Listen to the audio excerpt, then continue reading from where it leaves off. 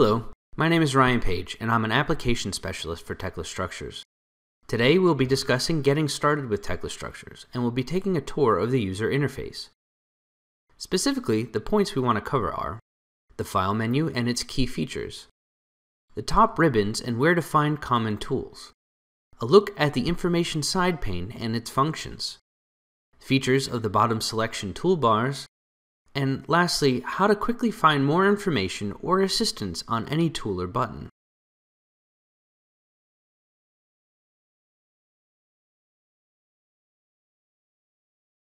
Now, before we get into each area of the user interface, let's cover a few overall basics.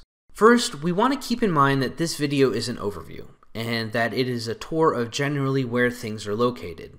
The other important thing to point out is that Tekla is not without the ability to provide more information on any tool, button, command, or component you may have. Specifically, Tekla has tooltips enabled by default, and you can hover your cursor over any command or button to access a description of it. If you need more information than what is provided in the tooltip description, you can always press the keys Ctrl and F1 at the same time to access the Tekla User Assistance page on that tool. In addition, you can also press the F1 key at any time to bring up the User Assistance window right from inside Tekla to browse or search the contents. If, in this video, we touch on something that you are interested in knowing more detail on, these methods will be the best avenue to get that information. With that, let's take a look at the overall layout of Tekla Structures. At the very top, we have the Quick Access toolbar. In this toolbar, we have some information as well as a few buttons that are pretty useful. To the very right, we have icons to save our model as well as the circular arrow icons that execute our undo and redo commands.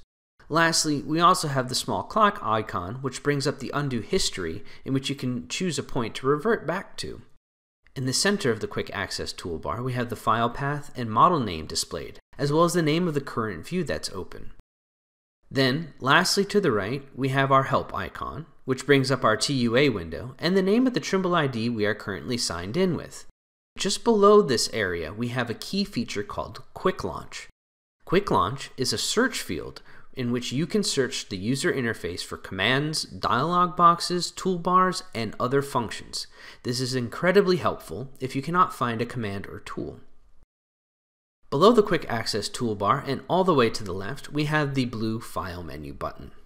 The File menu expands to provide us with options with many common options such as opening and saving models, creating new ones, import and export functions, accessing the project properties, as well as other features such as model settings, editors, and access to help features. To the right of the File menu, we have our tool ribbons. These ribbons are where all of our basic tools and functions reside. The ribbons are broken up categorically as to better organize them.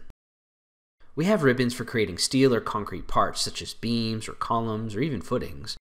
We have the Edit ribbon where we can access all the ways to edit our parts and objects. We also have ribbons for controlling and creating views, creating and editing drawings or reports, managing the objects and information in our model, as well as interacting with Trimble Connect.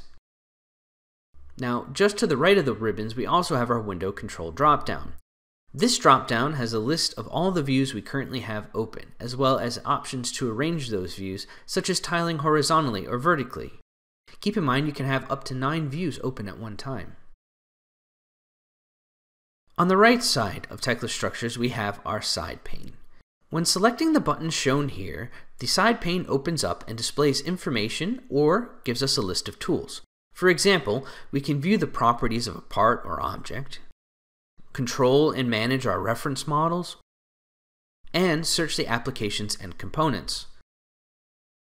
At the bottom of the screen is where we can find the tools and toolbars that control how we interact with our model.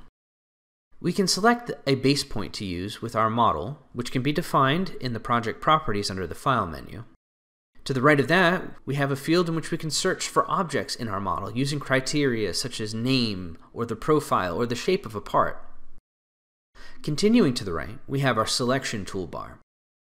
This toolbar has a multitude of buttons that allows us to choose what we do and do not want to be able to select in a model at any given time, such as parts, rebar, reference models, or even the grid. These buttons can be turned on and off independently and also have tooltips associated with them. So if you're unsure what selection type does what, you can hover over it to find out more information. Next, we also have the snapping toolbar. This controls our snap switches, or where our cursor snaps to on objects. And we also have the ability to set our snap depth, plane, and plane type. At the very bottom of Tekla Structures, we have the status bar. When you execute a command in Tekla, at the very bottom right, you will be prompted on how to proceed and when to click points.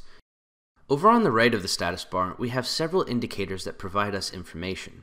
These can include single character indicators to display if certain features are turned on and off, such as O for ortho mode or S for smart select. Additionally, we have a numerical indicator for what level of an assembly or component we are working in.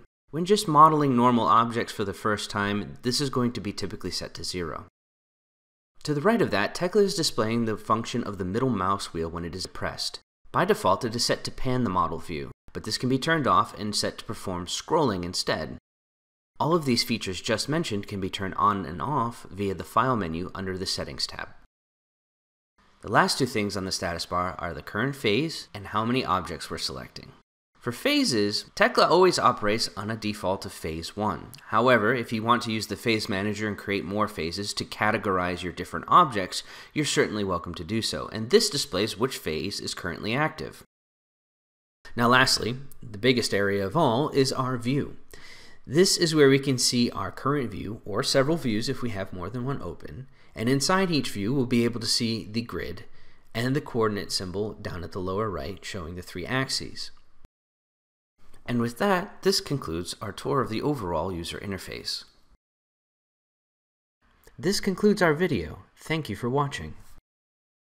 For more information on the topics discussed in this video, please see the information listed in the description. For other topics, make sure to visit our Tekla User Assistance webpage for product guides, support articles, tutorials, and more.